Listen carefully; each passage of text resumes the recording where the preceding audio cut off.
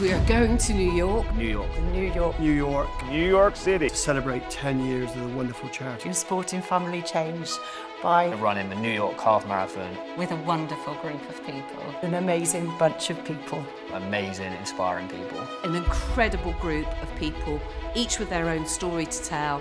We all feel incredibly blessed and lucky to be doing it.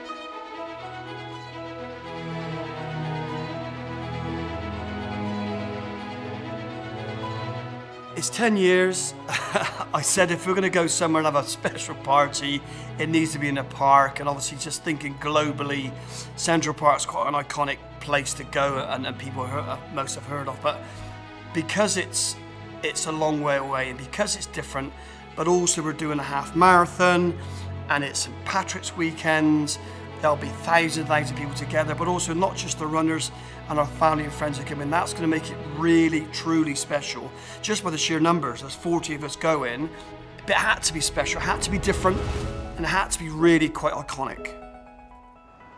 So I discovered that, maybe that New York Half Marathon was going to happen quite soon after we completed the Paris Half Marathon. And it was, shall we do New York? And it was like, okay, again, you don't realise that actually is going to materialise. At the beginning, when I was told, my wife told me, and I thought, she's having a laugh. I thought, there's no way this is going to happen, do you know what I mean? Because she does wind me up a little bit. So she said to me, do you fancy doing a New York Half Marathon? Really?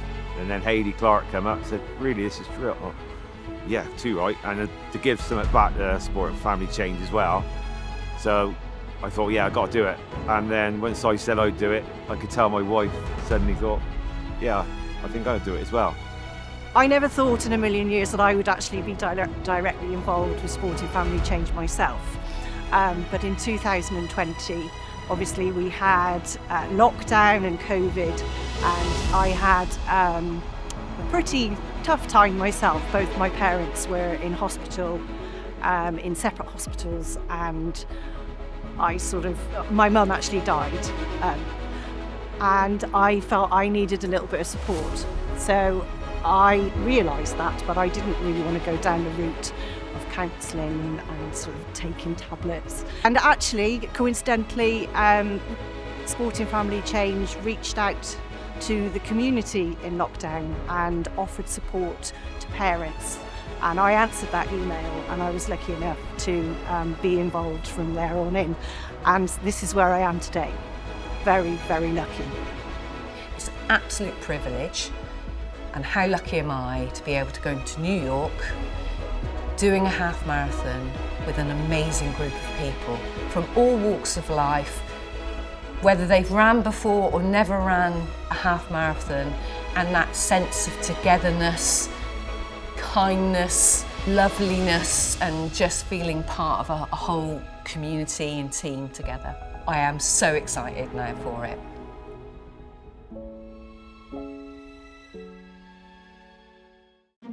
Woke up on the Friday morning, walked into the terminal, wheeling the suitcase down, everyone was there waiting, and it was like we were all reunited together.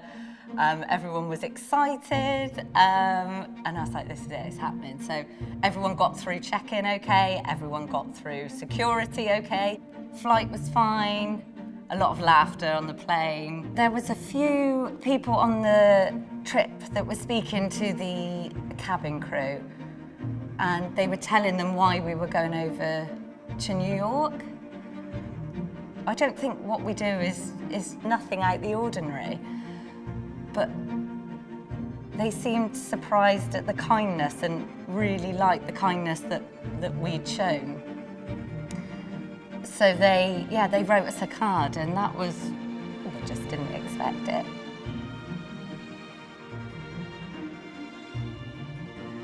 Got to New York, and it was just, everyone just kept looking up at the buildings, taking it all in.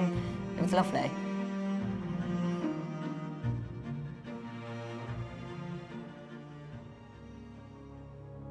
On the Saturday, we went to the expo. Everyone got their numbers, and I think that's when it hit people that they were actually doing a half marathon. Some tears of, I think, all their hard work coming together, and excitement.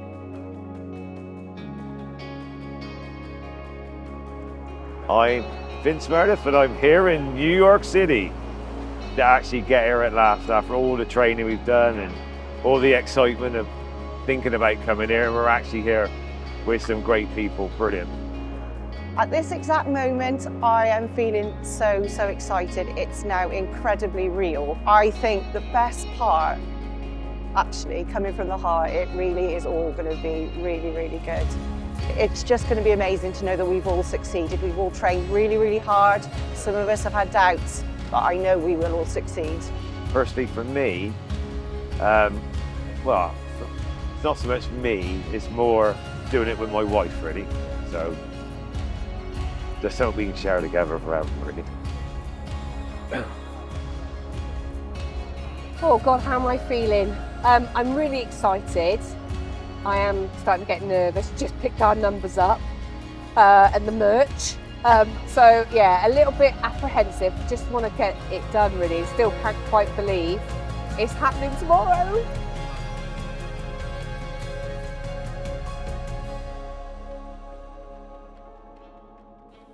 The morning of the half marathon, we all had to meet in the lobby at 4:30 a.m. and got down there, and there was one particular lady, Kim, who we've had the privilege of knowing for many years, and for her this was just something she thought she would never do. It was her and Vince's honeymoon, and the lift doors open and she's just crying her eyes out, like uncontrollably crying her eyes out. And there was nothing any of us could do. We just kept giving her a hug.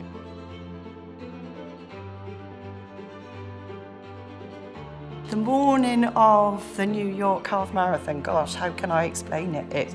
It was certainly mixed emotions for all involved.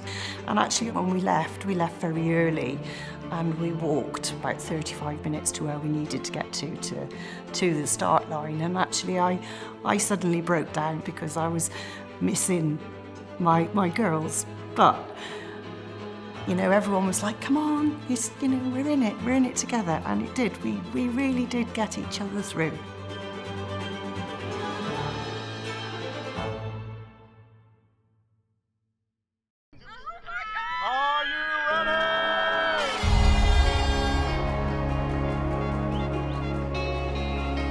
Well, from the start, it was like manic, and we kept each other going at the start, but the heat and everything, it got harder and harder as we got into it, but we managed to keep each other going.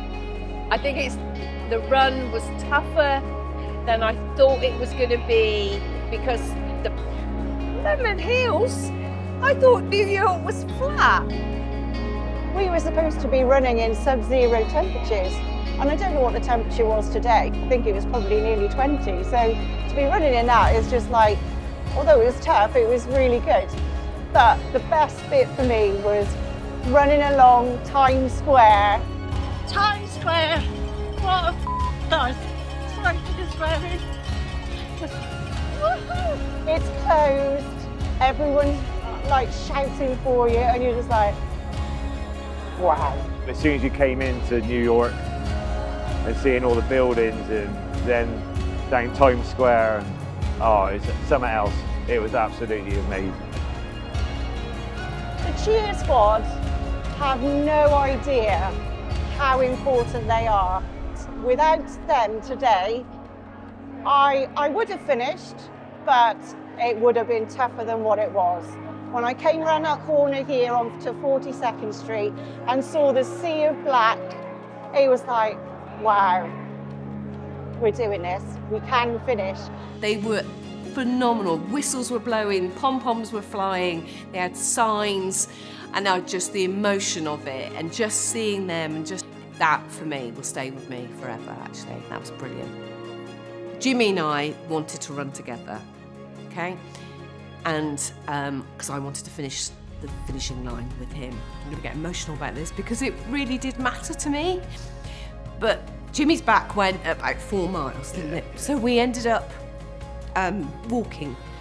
So we got to the middle of Manhattan Bridge and the decision was made. Jimmy made the decision. He said, you know, go on.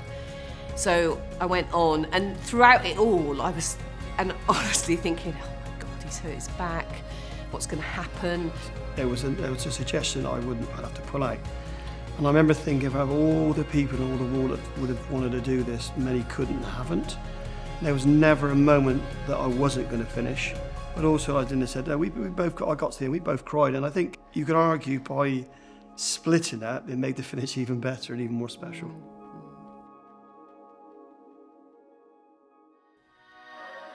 My favourite bit was seeing people achieve something they have worked so hard for nearly a year.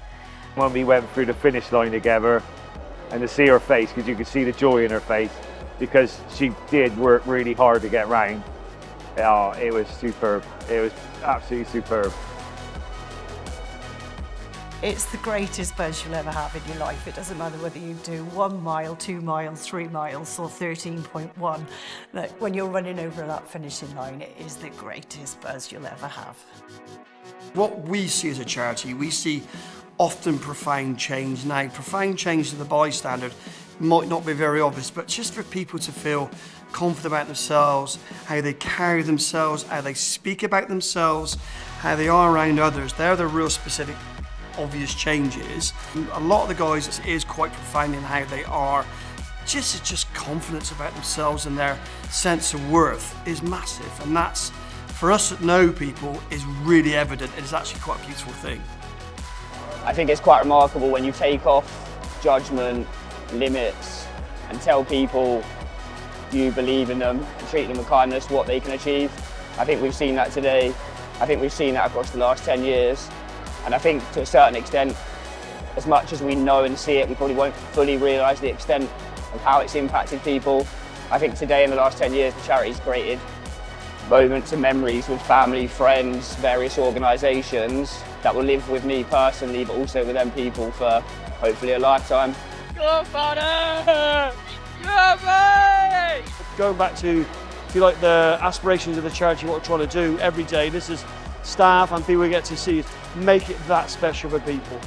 At the same time, we need to go bigger, and I don't know what that's going to be, but we need to, because we need to raise the bar. If we talk about blue sky all the time for us and people, in a weird way, this is like a beginning, not an end, and I'm incredibly excited.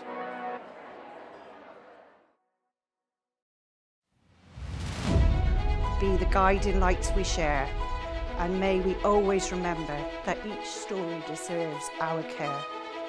For in our human journey, we all need love and grace, so let us be kind to one another and create a better place.